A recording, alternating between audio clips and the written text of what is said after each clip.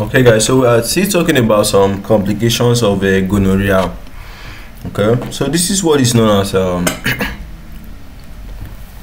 gonococcal pharyngitis. All right, gonococcal pharyngitis. So this is more of like what pharyngitis, that's inflammation of the pharynx normally, just that this one is caused by a complication of gonorrhea. Do you understand? It's also known as what?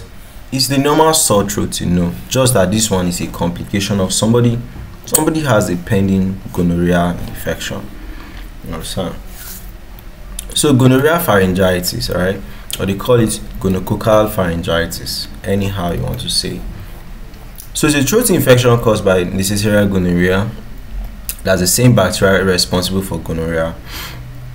It's a typical sexual transmission. That's like oral sex. So you have been practicing oral sex. So instead of the gonorrhea to go into your reproductive system, it is actually being introduced into your mouth. You understand? So it is typically transmitted through what? Oral contact with an infected partner. So symptoms is many cases of gonococcal pharyngitis are asymptomatic, meaning people may not realize they have it. But however, some symptoms may come up like sore throat, redness and swelling in the throat. Alright, you see them there. Whitish or yellowish exudate on the tonsils. You have difficulties swallowing, that's dysphagia because there's pain, there's inflammation. Swollen lymph nodes in the neck. Alright, so since gonococcal pharyngitis can resemble other throat infections like strep throat, alright, or candidiasis, so diagnosis requires what? A throat swab.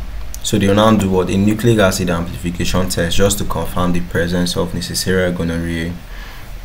So treatments use antibiotics, as gonorrhea must be treated to prevent complications. Right.